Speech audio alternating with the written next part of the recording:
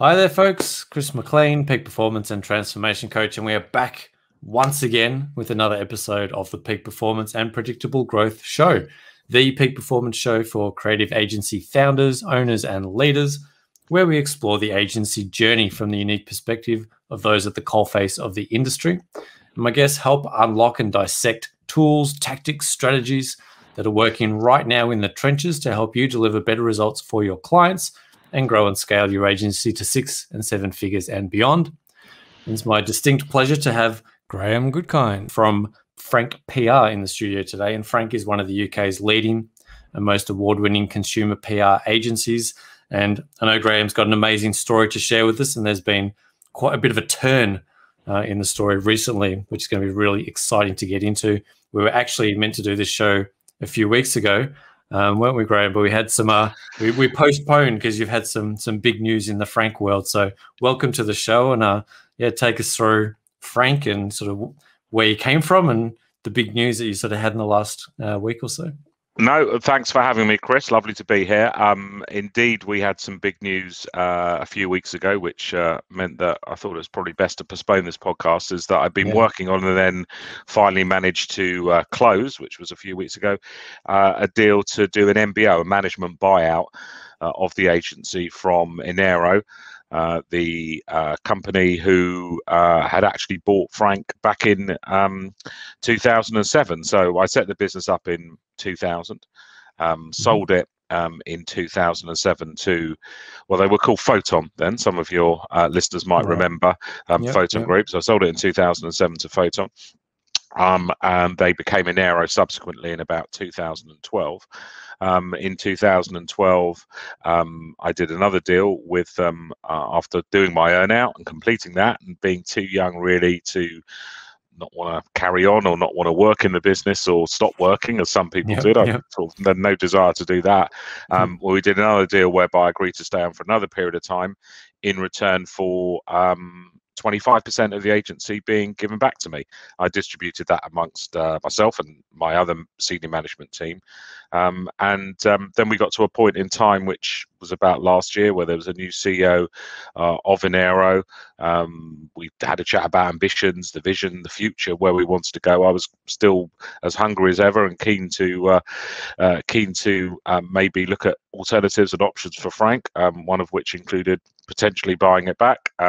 Turned out the door was open from an Enero point of view, and after tons and tons of paperwork as you get to do these things, and lawyers and accountants and all the whatnot that you need to get involved, we closed the deal a few weeks ago, which saw Frank now return to myself and the other managing partner or managing director, Alex Greer. We bought the 75% back off Enero to now own 100%. So it's 100% an independent business. And you know what? It feels just like a startup agency again. It's rejuvenating, reinvigorating, and kind of feels like it did back in 2000 when I set it up. Yeah, amazing, incredible story. Well, it must have been lots of ups and downs, and how you managed to change all that time. I imagine that, to say that fresh energy and coming back and feeling like a startup in 2021 is a very different world and a very different environment to 2000. Or is it foundationally similar, or have you seen quite a distinct change in the way PR operates, particularly in your industry? In that couple of decades? Yeah, in a funny sort of way, it's all very, very different and very, very similar at the same time. The way the business works or the way PR works is pretty similar. Some of the media, media channels have obviously changed as the media has evolved and adapted, and the reliance now on the need to think socially first from a PR point of view is key. Whereas didn't exist when I set up the business in 2000. There was no such thing as social media.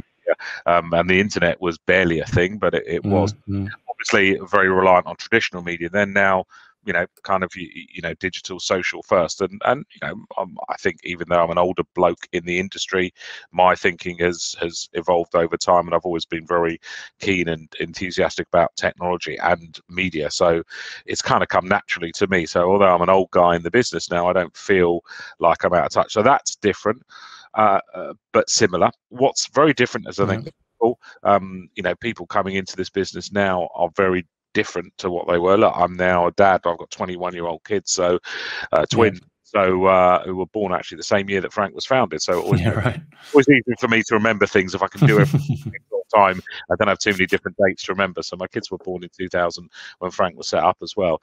So they're different. Their motivations, aspirations, needs, what they want and expect out of a company, what they want and expect out of a job is very, very different. So I think that's probably the bit that's changed the most, is the people side of things, and motivations, expectations, and what they want out of the business that they work for. So yeah, I mean, things have changed and things are similar, but you obviously you can't think everything's the same, otherwise you become a bit of a dinosaur in business, I think. Yeah. I mean, you got to evolve with the times, right? You got to. Yeah. The principles can apply, but you've got to evolve and adapt given the circumstances and the conditions that you're going to market with. So that's a really interesting point you make. What are those differences with hiring these days? I mean, I founded my agency originally back in 2002, so not too far off yourself. But again, that we sort of talk about millennials and Zs as a general kind of bracket of people coming through. What's that expectation shift that you're seeing? What do they want from an organization? I think they want more a sense of purpose and a sense of vision and a sense of understanding of where you're going. Not that you want to be the best or you want to be the biggest or you want to be the most creative or whatever. Yeah, I mean, nice, but it's much more, what are you going to do for society? What are you going to do for the world? Are our campaigns going to make a difference to to people and the planet, as opposed to just the bottom line of the businesses that we're working for? Are we going to have fun? Are we going to get something out of it that is going to be a life enriching experience? Many more things. Whereas I started working again, I'm old now, but I started working and it was all about work as hard as you can, work on that ladder, progress up and get to the top. And it was more of a rat race type thing. It's much more now, I think, of an equal relationship between employer and employee, and I think that's good, to be honest. There's some, I get together with other people that run agencies. Why can't there be more people like me, and why haven't they got the drive, the ambition that I had when I was a 25-year-old or whatever? Well, I kind of think they have, but it's directed in a different way, and it's an ambition that's different. It doesn't mean it's any less ambitious.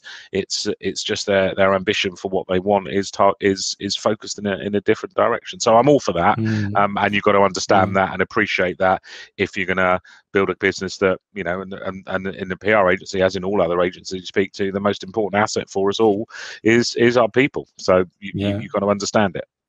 Yeah. So how do you go about providing that culture, that background of this is a place where you're going to get to contribute to society? Are you looking at flatter structures? Are you looking at initiatives and other things where they can tap into purpose and passion outside of their job roles? How are you sort of making sure that is that type of culture that kind of attracts the right talent, where they go, oh, Frank's the place I want to go work at? And then how do you kind of keep that talent? How do you keep that team, in essence, performing when you're trying to manage a very different psychology to your own? Yeah, I think we do all the bits like that other agencies do.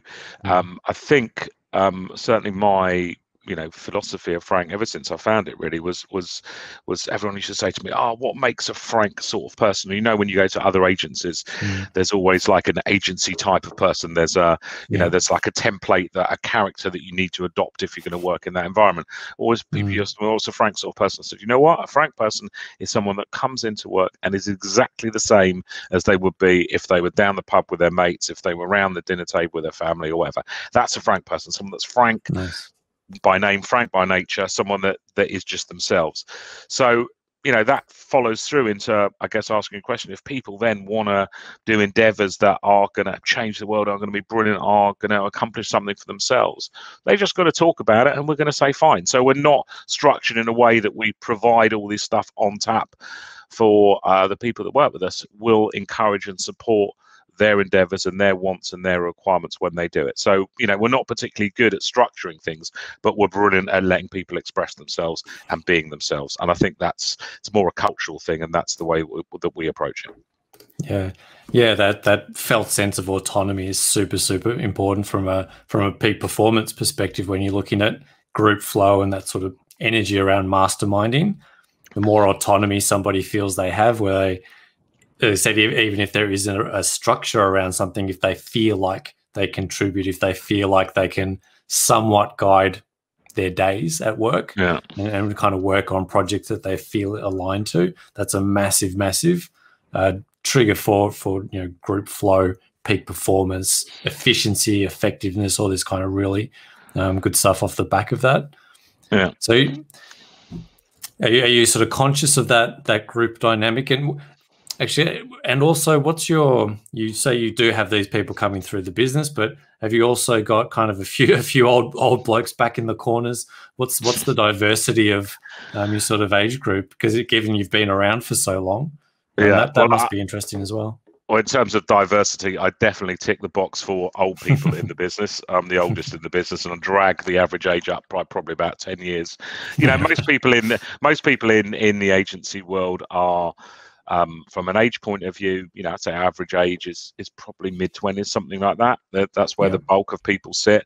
I've always been a big fan of the old adage that if you're good enough, you're old enough. So I've never ever looked at age, and I've never looked at experience. I've just looked at personality, character of the person. And sometimes I guess one of my faults is I get a bit swayed by personality, and I like big personalities. I like characters. I always approach it from, at the end of the day, we're a PR agency, but like any other agency, essentially we're a client servicing business.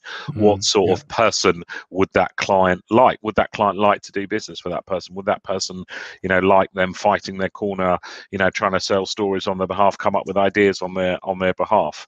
And if the answer is yes, age, sex, gender, whatever, doesn't make any difference to me. It's just, is that person just someone that would like to work on your business? So we have tended to recruit quite young, because actually people that are younger tend to have more energy and enthusiasm than, as you get older, it gets a bit knocked out of you, unfortunately, and you sort of learn, you kind of think, oh, I couldn't do this, I couldn't do that, or whatever. You start to put negatives in your way, and I've always felt that that's kind of a bad thing about getting older. It's very easy to slip into that. Oh, we can never do that.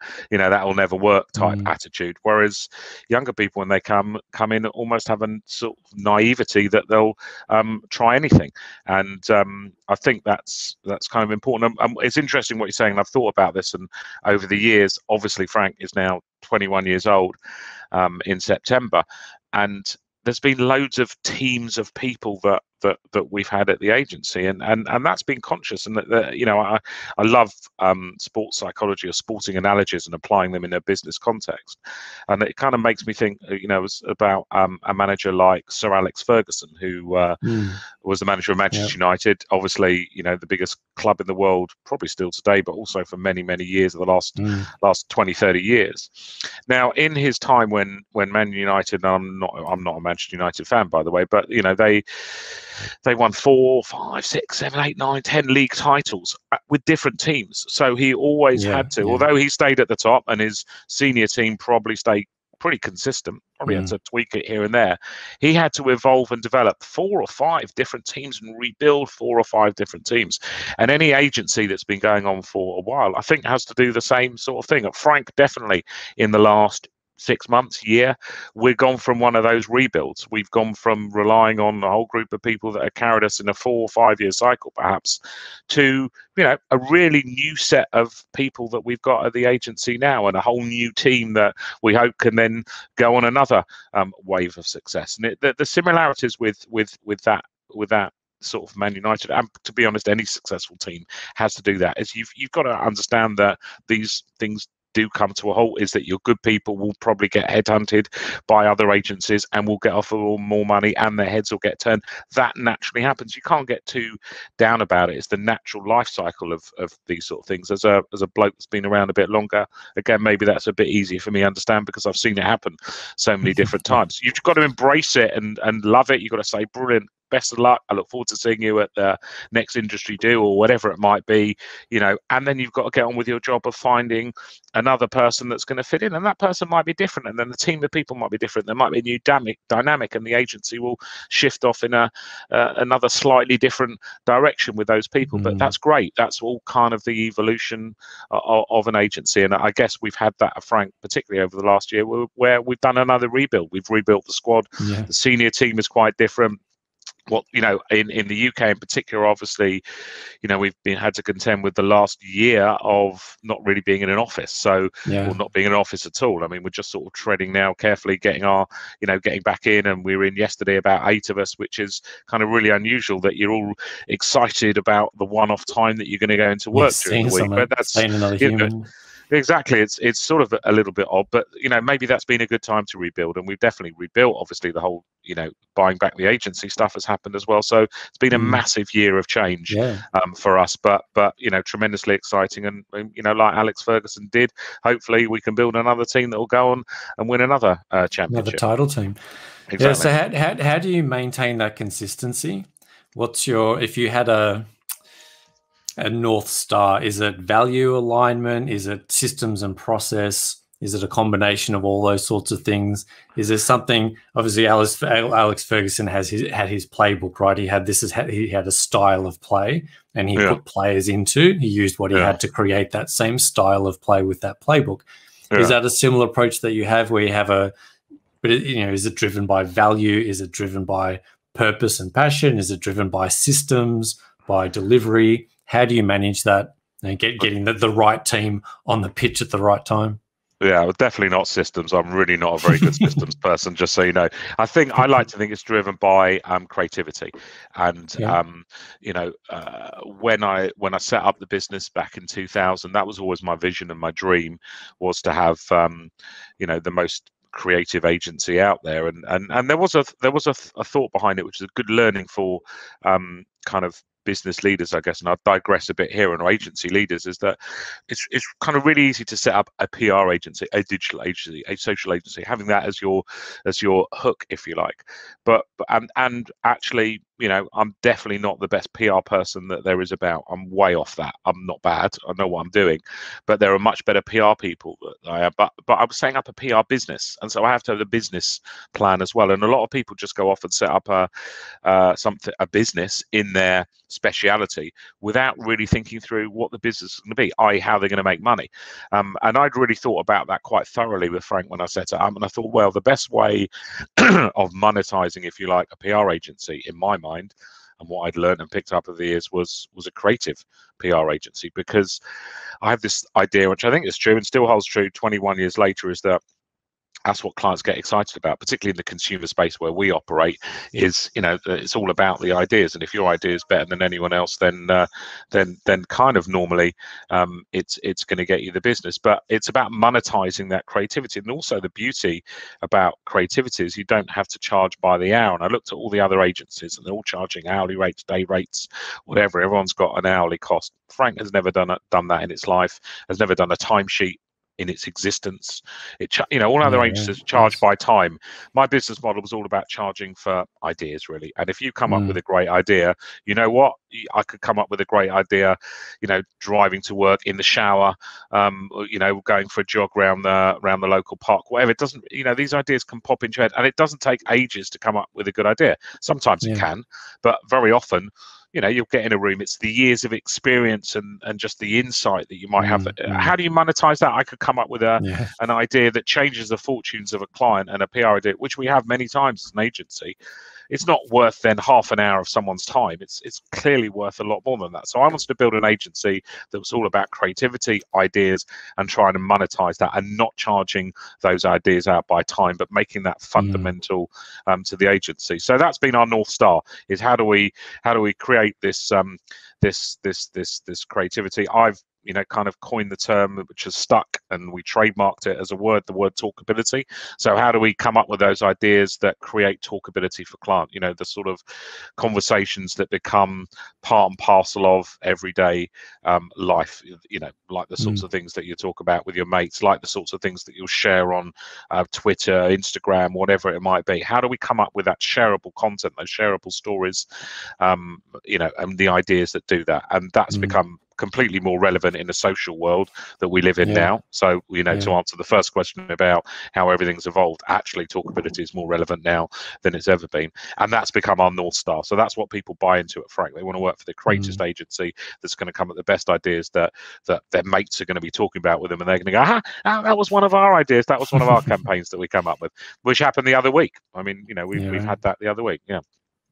Yeah, I love that, that shift in focusing on billable hours to focusing on output and results. And I said, I love the saying or the slogan.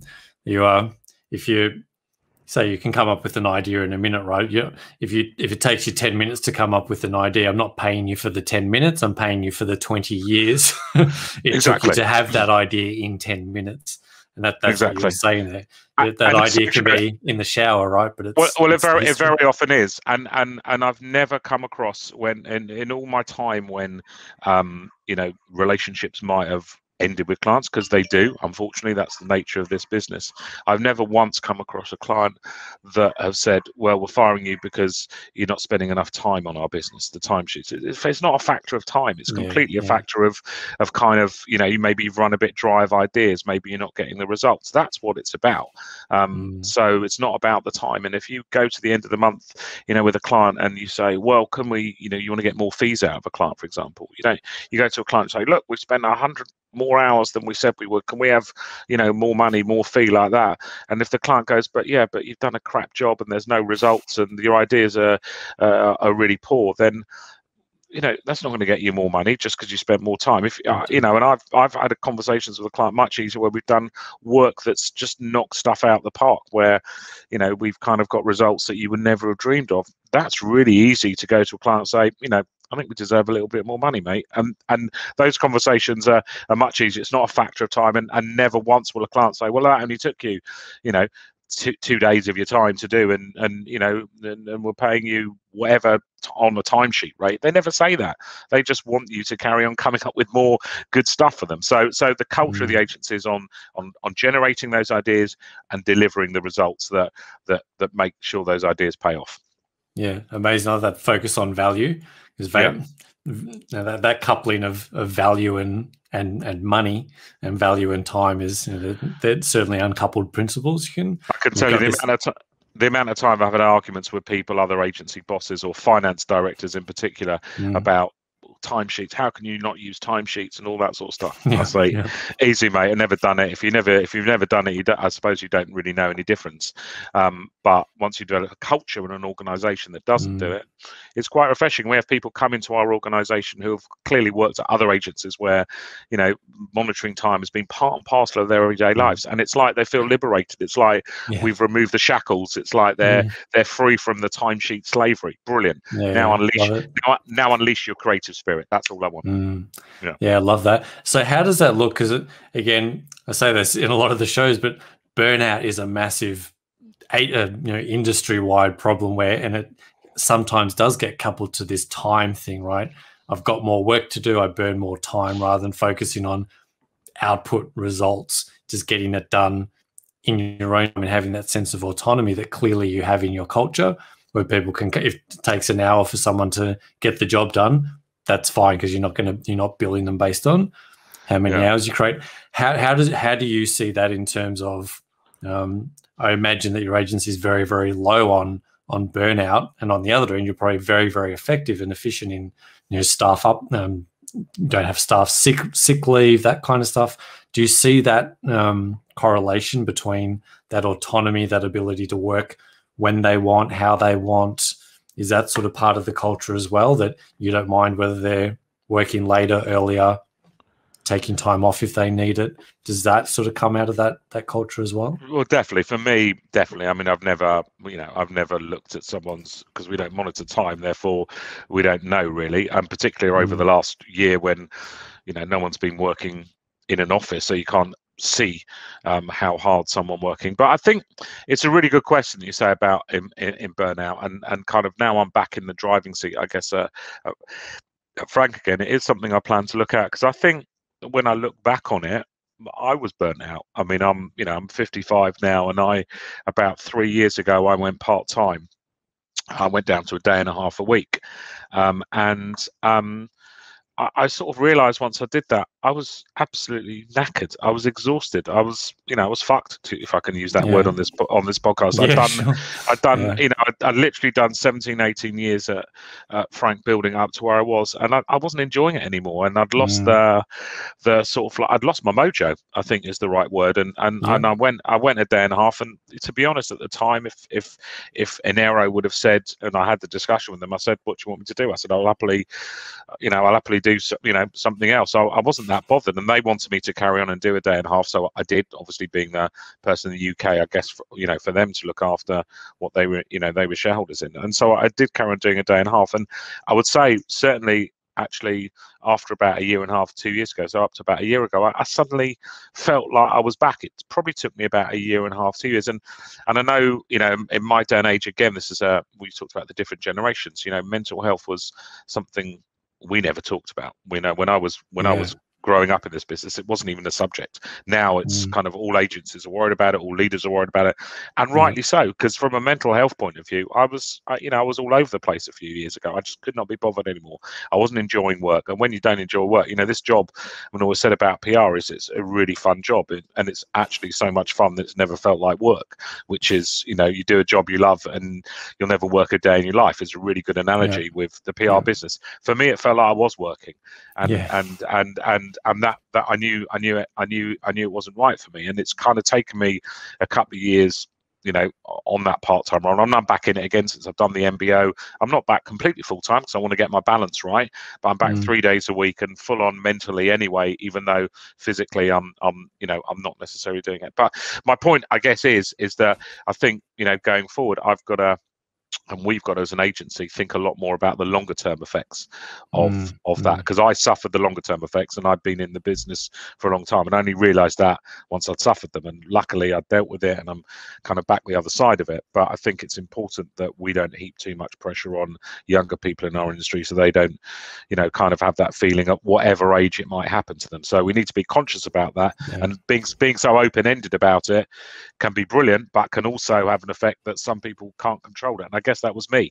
There was no one said you have to work this amount of hours. I just did. I was switched on, mentally switched on all the time. I never switched off mentally, and I struggled to switch off mentally, and it's okay to switch off mentally. In fact, it's brilliant to switch off mentally. It's mandatory even. Exactly. So I want people to do that, and maybe we need to tell and teach people that, because no one ever taught me, and then I suffered the effects at the end of it. But I would never have talked about this. I'd also never talked about it. I'd never, I kind of realized it a few years ago, but I would never have talked about it until the last few months. I've been a bit more comfortable and a bit more aware and self-aware talking about it, because I realized the difference in terms of how I felt then and how I felt now.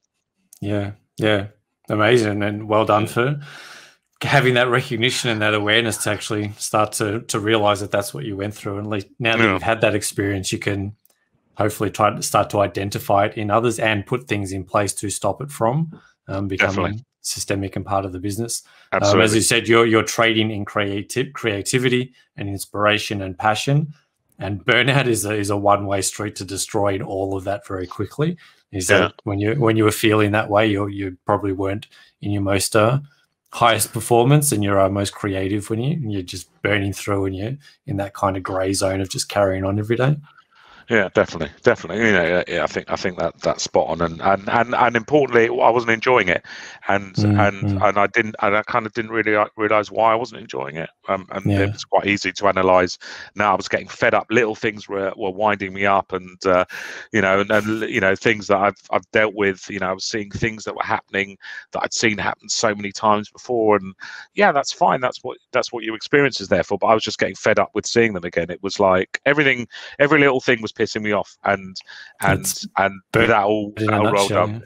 Yeah, that was what it was. So anyway, so we're past that, and I feel, you know, reinvigorated and literally rejuvenated. As I said at the start, it feels like a startup agency again, and I feel like I did when I set it up 20 years ago. I've got a few more wrinkles, but a couple more wrinkles, but you know, mentally still the same. Yeah, amazing. So with that said, what's 2021 and beyond looking like for you now that you're re-energized, you're refocused, you got the new team on the pitch? What's next for Frank? I think going forward, certainly for us. Oh, hello. Yeah, still got you. Sorry. I would love to edit that bit out. I thought I lost you in my headphone.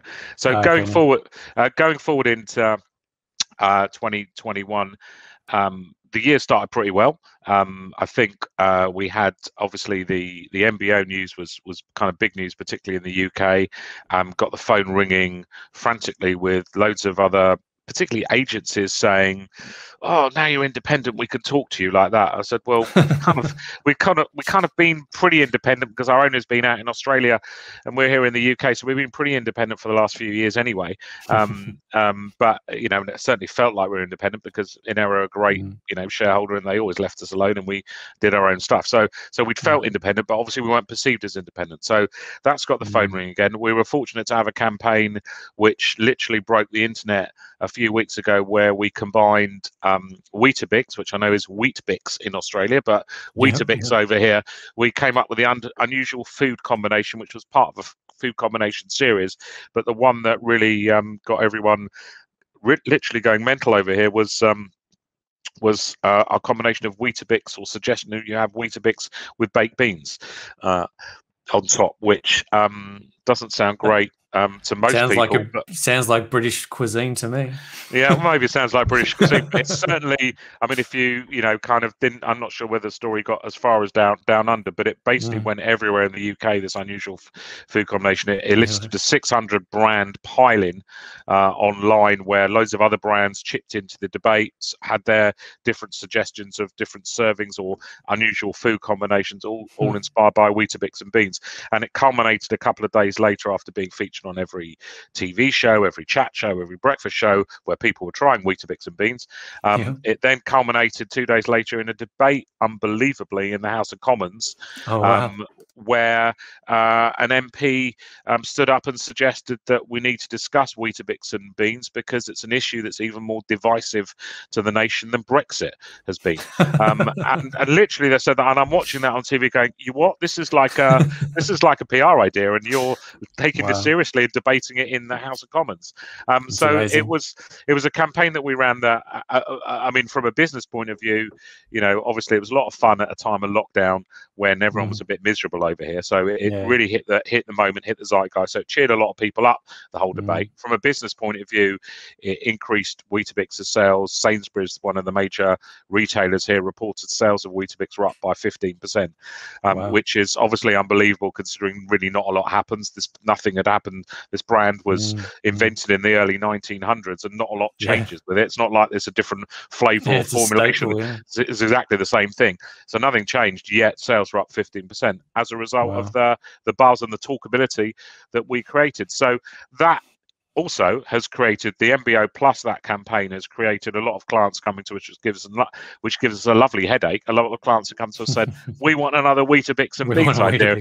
And you're thinking, okay, you know, I kind of maybe can come up with them once every 10, 20 years, you know, that's probably the most successful campaign that Frank has ever run. So, you know, you want one of those, but it's great. It forces us to keep thinking in that way. And so I think, you know, the business has been very good. I think hopefully that'll translate into lots of new clients, lots of new projects, lots of awards, and lots of fun in the process. I mean, that's kind of what I'm focused on. I'm not really, there's no, now when we haven't got a big shareholder, a big public company, there's no financial targets. There's no kind of, we got to do this month and do that next month. I think what I want to do is build now the culture up like when I started it. It's like a startup. I want to have fun. I want to enjoy myself. That means everyone's going to have fun and enjoy themselves, because that's part of a culture. I want us to be coming up with the best ideas, like a Weetabix and Bean idea. I want us to be doing one of those a month, winning awards, having the fun that goes with that, having the clients naturally gravitating towards you because they want to be working with an organization that's going to do that from them.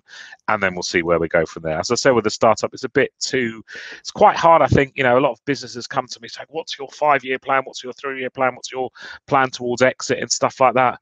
I don't know. Sometimes if you're happy where you are and with what you're doing, it's not such a bad position to be in. It actually reminds me of a story, which is probably a good one to finish off on, which I read the other day. So I'm kind of going to read this and talk it a little bit because I wrote it down because I loved it so much. But it's really good analogy for agencies wherever they are along the life cycle. And the story goes as this, is that how you build a business, and it applies to an agency as well. As an investment banker, an American investment banker, was taking a much needed vacation in a small coastal Mexican village when a small boat with just one fisherman docked. The boat had several large fresh fish in it. The investment banker was impressed by the quality of the fish and asked the Mexican how long it took to catch them. The Mexican replied, "Only a little while." The banker then asked why he didn't stay out longer and catch more fish. The Mexican fisherman replied he had had enough to support his family's immediate needs. The American then asked, "But what do you do with the rest of your time?" The Mexican fisherman replied, "I sleep late, I fish a little, play with my children, take siesta with my wife, stroll into the village every evening, where I sip wine and play guitar with my amigos. I have a full and busy life, senor." The investment banker scoffed. "I'm an Ivy League MBA and I could help you. You could spend more time fishing with the proceeds and spend more time fishing, and with the proceeds buy a bigger boat. And with the proceeds from the bigger boat, you could buy several boats until eventually you could have a whole boat fleet of fishing boats. Instead of selling your catch to a middleman, you could sell directly to the processor, eventually opening your own cannery. You could control the product, the processing, and the distribution." Then he added, "Of course, you would need to leave the small coastal fishing village and move to Mexico City, where you would run your own enterprise, your own growing enterprise." The Mexican fisherman asked, "But senor, how long will this all take?" To which the American replied, "I don't know, 15, 20 years. "But what then?" asked the Mexican. The American laughed and said, "That's the best part. When the time is right, you would announce an IPO, sell your company to the public, and become very, very rich. You could make millions." "Millions, senor? Then what?" he said. To which the investment banker replied, "Then you would retire. You could move to a small coastal fishing village where you could sleep late, fish a little, play with your kids, take siesta with your wife, stroll to the village in the evenings where you could sip wine and play your guitar with your amigos." And to me, that was a lovely analogy for wherever you are on the life cycle. Be happy with where you are. You know what? Because it's great. And if you're happy with where you are and life is great, don't always kind of want for these things. And I kind of think for me that applies with Frank beautifully, is that I'm loving it at the moment. We're enjoying it. We're doing our best work that we've probably ever done as an agency in the last 15, 20 years. I think we've got the best group of people that we've had in the last 15, 20 years. I'm there. I'm sort of playing guitar with my amigos at the moment, and that's a lovely, lovely place to be. Amazing. Time for a siesta. Love that analogy. Fantastic story. Good. Perfect place to end. If people want to find out more about you, Graham, get in touch, learn more about you, there's a couple of places up on screen, but what's the best place for people to reach out to get their Weetabix campaign from you? Yeah, well, I mean, you can email me direct. I mean, I'm gg@welcometofrank.com. There's obviously the website there, welcometofrank.com. Like you put all theirs. I'm on Facebook, LinkedIn, Instagram, wherever you want to find me. I'm pretty easy to get hold of. Amazing. So everyone that wants the next big thing, the next big Weetabix PR campaign, know where to go. Yeah. get in touch. Give Graham a holler. You might have to ping him after he's back from playing his guitar and taking his siesta. But I'm sure he'll be around and he'll be amped and happy to have a chat. Absolutely. Yeah. Good stuff. Thanks, Amazing. Chris. Thanks so much for your time, Graham, and thanks everyone for tuning in. I'm sure that was enlightening. It was great for me. Loved hearing Graham's story, and I loved that analogy at the end. What a place to finish. So thanks for tuning in. Thanks, Graham, for being here, and we'll catch you on the next one. Cheers. Good stuff. Take care.